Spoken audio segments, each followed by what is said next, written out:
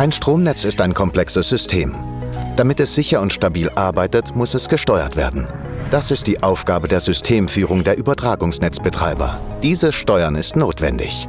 Das ist wie beim Autofahren. Damit das Auto sicher und zügig fährt, muss der Fahrer lenken, die Spur wechseln und den richtigen Gang einlegen. Ohne diese Eingriffe funktioniert Autofahren nicht. Greifen wir als Übertragungsnetzbetreiber in das Netz ein, beeinflussen wir verschiedene technische Parameter. Dazu gehören die Netzfrequenz, die Spannung und die Auslastung einzelner Leitungen. Wird zum Beispiel im Norden viel Strom von Windkraftanlagen produziert, der aufgrund eines Engpasses nicht zu den Verbrauchern gelangt, schützen die Netzbetreiber die Leitungen vor Überlastung.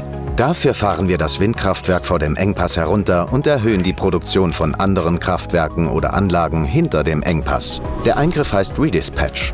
Andere Eingriffe funktionieren wie Umleitungen.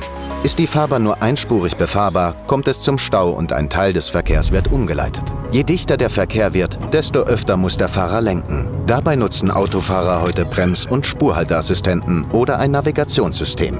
Die Assistenten sorgen dafür, dass auch bei hohem Verkehrsaufkommen die Sicherheit gewahrt ist. Schließlich ist der Verkehr heute schneller und dichter als vor 30 Jahren. Aber die Autos haben sich weiterentwickelt.